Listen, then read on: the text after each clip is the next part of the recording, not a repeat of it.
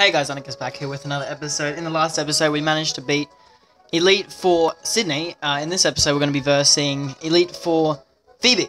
I did put Sai up in front, and I'm going to also use Iricus because every single one of her Pokemon are ghost types, except for her Sableye, which is a dark and ghost type. So this shouldn't be too hard. Whoa, this music's cool. Also, I do have a headset. All I need now is Undertale Let's Play Iricus will be coming very, very soon. If I can just get OBS to work to record my screen, that would be great. Level 48 Dusclops. I don't think this will be too hard. Size, I can't use Faint Attack. Sai is he's a pretty tanky Pokemon, but he can also do a lot of damage. So this should, that's okay. He's gonna use Confuse Ray. I'm pretty sure Sai can take out Confusion and hit him with a Faint Attack.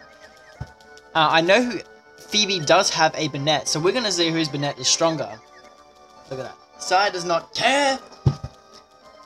So it's either Phoebe's Banette or our Banette Iricus. Whose will be stronger? We'll find out. Dusclops again. I'll leave Sai out for this one. Dusclops. Okay. God damn, he's still confused. I probably should have switched out. No, that's okay. That's okay. I mean, Sai did it the first time. Holy crap. I did not know Dusclops had Ice Beam. I thought he would have had like an Ice Punch or something. Hopefully Sai can hit him this turn so we don't get more damage. Okay, that's okay. We'll just revive Sai. I don't think it should take us out this turn. I think we should live just. Okay, just. Whew, okay, that's fine. I'm going to pop it into full restore. We have a bunch of Hyper Potions. Earthquake. Okay. That shouldn't do much. That shouldn't do anything. Okay. We're going to use Faint Attack again. Okay. Actually, his Confusion is gone because we used a full restore. I'm just a little bit worried about Steven. Steven is going to be very, very difficult.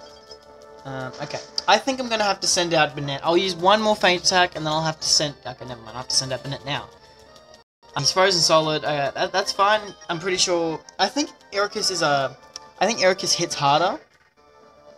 Oh god damn, that Ice Beam. He's just spamming the crap out of the Ice Beam. But Iricus is also a very tanky Pokemon, so I'm gonna hit him with the Shadow Ball. This should do a lot. The Shadow Ball does way more. Yep. Alright, now we can see whose Pokemon is stronger. Phoebe's Banette or our Iricus? I think. Oh, Bullet level 51. Detect. No, I don't really like Detect. Okay, here we go. I think I'm gonna set him up with the Curse, but I don't know. I don't want to take extra damage. So ours is obviously faster because we're a high level, but only by 1. Iricus, you're probably the most overpowered Pokemon in our team right now. I reckon you are the most overpowered Banette. What? You have 2, do you have 2 Banettes? Hang on a second, you have 2 Banettes? What's the point? Jesus Christ. Holy crap. Dude. Banette. Iricus. Sableye. Okay, no, this is a dark type as well, so I'm going to throw Buller in. Just so I can hit it with the Leaf Blade. Although it would have been good if I threw in Budge as well, but Budge will probably become very good help, or very useful for... Never mind. Maybe Buller, because Buller has Earthquake and Ground type is stronger against Ice type. But I will throw in Budge, and I will also throw in Exploud or Burst. Now we should most definitely take him out because we got him to the yellow zone. Come on, yep. Wow, this is easy. But I feel like Steven will be very, very difficult. Now. I know this is a very short episode, but again, I will be doing all of these Pokemon League champion people individually. So I hope that you guys did enjoy this episode. Please like, comment, and subscribe, and I'll see you all when we take on the next Pokemon League person.